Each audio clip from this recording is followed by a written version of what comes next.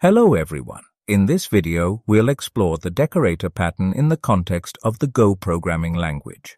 The decorator pattern is a structural design pattern that allows you to dynamically add new behaviors or responsibilities to objects without modifying their code directly. It's a great way to achieve flexibility in your code while keeping it modular and maintainable. Let's start by taking a look at the code we have. In this example, we'll use the decorator pattern to create different variations of coffee with added ingredients like milk and caramel. We'll build upon a simple coffee object and progressively add decorators. First, we have the coffee interface, which defines the methods cost and description. This is our component interface, representing the basic coffee object that we want to decorate. Next, we have the simple coffee struct that implements the coffee interface. This is our concrete component representing a basic cup of coffee.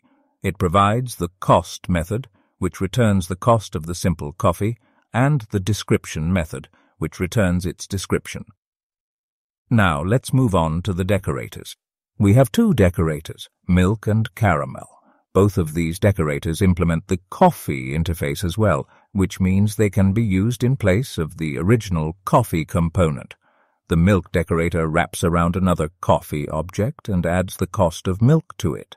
It does this by implementing the cost method and calling the wrapped object's cost method, then adding the cost of milk to it. Similarly, the description method is implemented to append milk to the description of the wrapped coffee. The caramel decorator follows the same pattern. It wraps around another coffee object and adds the cost of caramel to it. Again, the cost method is implemented to calculate the total cost, and the description method appends caramel to the description.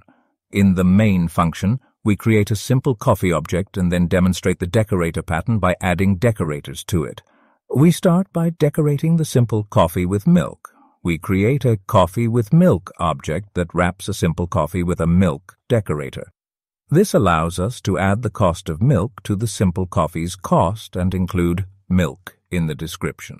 Next, we decorate the simple coffee with caramel. We create a coffee with caramel object by wrapping the simple coffee with a caramel decorator. This adds the cost of caramel to the cost of the simple coffee and appends caramel to the description. Finally, we demonstrate how to combine multiple decorators. We create a coffee with milk and caramel object that wraps a simple coffee with both a milk decorator and a caramel decorator.